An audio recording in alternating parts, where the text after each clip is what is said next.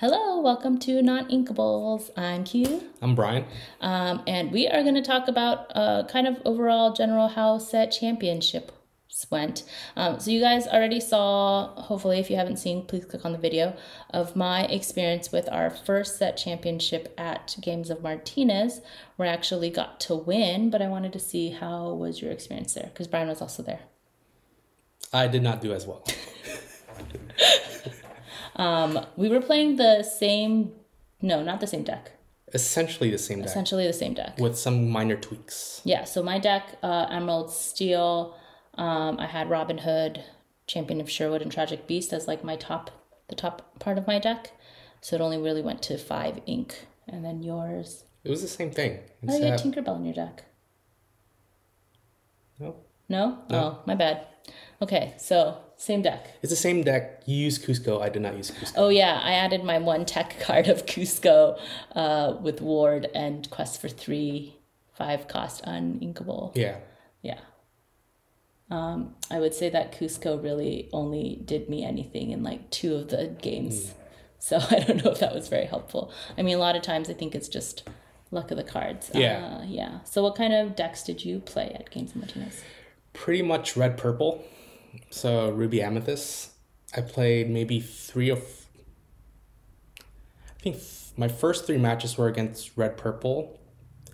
And then my last 2 matches were against aggro decks. So yellow red and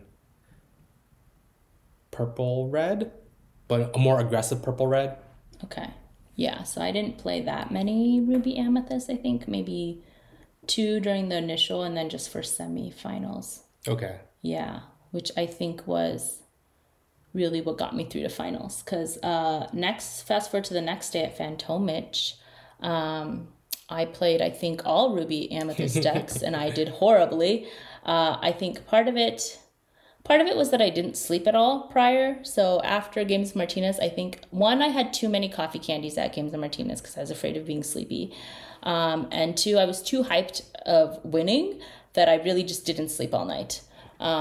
So then when we got to Fantomic, 1, I hadn't slept, and then prior to going to Games of Martinez, I'd played 1 game on Pixelborn just to kind of like remember how to play the game. And I did not do that before going to Fantomic. And I remember my first 2 games, I was like, how does this work? I start with, and I had to like think about every step. Like I start with 7 cards. Now I have to mulligan. Now what do I do? And I just felt like I didn't know how to play Lorcana at all. Yeah. I think I was the same way at Fantomich. Okay, maybe you just do better with I think I just got lucky with my cards. Yeah. Because when I was there, I was hungry. I was tired from the day before. I did not really want to think. So I just went full aggro mode. Just put all my cards down and just top decked every match. Yeah. Yeah. I remember also my first 2 rounds at Fantomic, I didn't see 1 Curse Merfolk at all. And like no Flynn Riders. So I feel like the cards were against me when I was at Fantomic.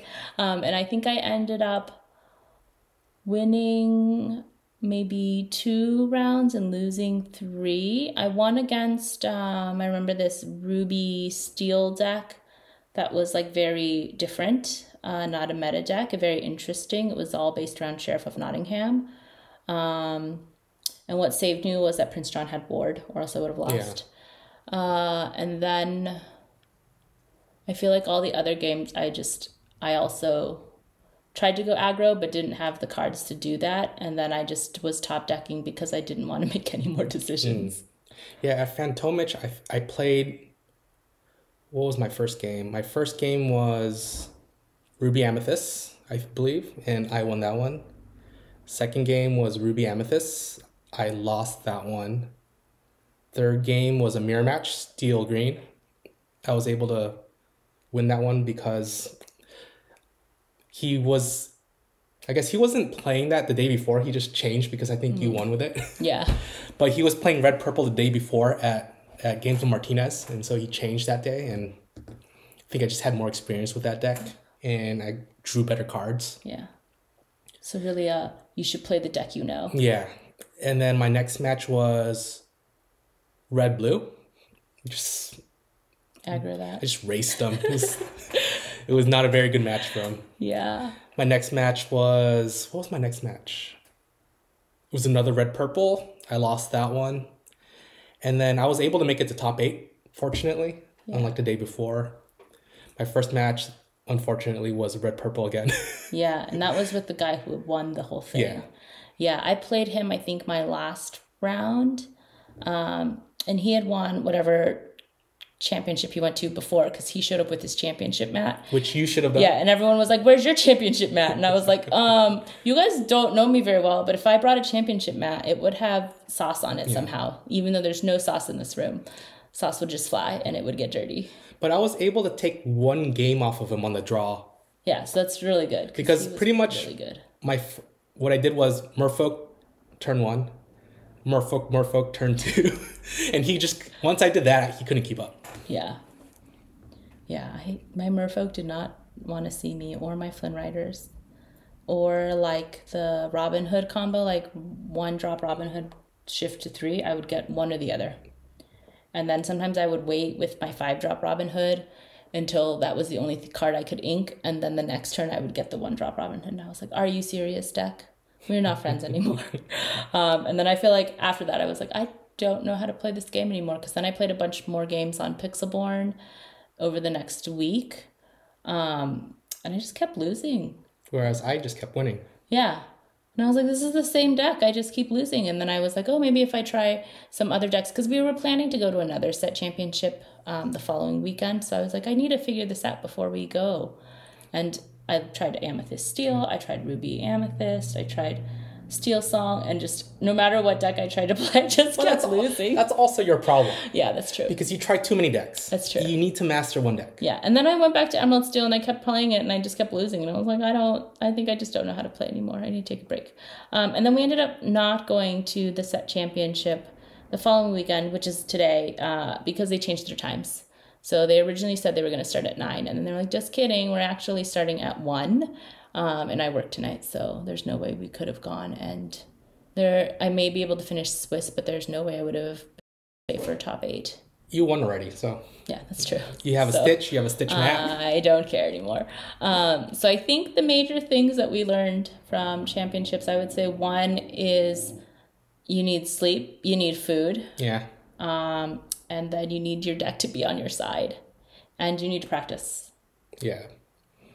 And I feel like it's not about having the better deck. It's just being more consistent with your deck. I feel like even if you're going against a deck where your matchup is not that great, just being able to play your deck properly and consistently. Okay. So basically knowing what to do with your deck, not so much, or do you mean like consistent in terms of getting the right cards? Just playing your deck properly and variance will allow you to get the cards you need eventually. Yeah. Okay, so that's our reflections on set championships. We are hopefully planning to go to at least one of the Disney challenges. Yeah, hopefully Vegas. Hopefully Vegas or Seattle. And Seattle. And we hope to see you all there. And as always, check out our TCG store. It gets updated like daily. Because you buy so much stuff and our inventory is always changing. It's a good deal. I just bought more Floodborne cards because they were like $4.50 a pack. Anyways, that's besides. Check out our TCG store. And as always, keep shuffling. And hopefully you don't end up with a whole handful of non-inkables like us. Like me, but like us. Not like me. All right, bye. Bye.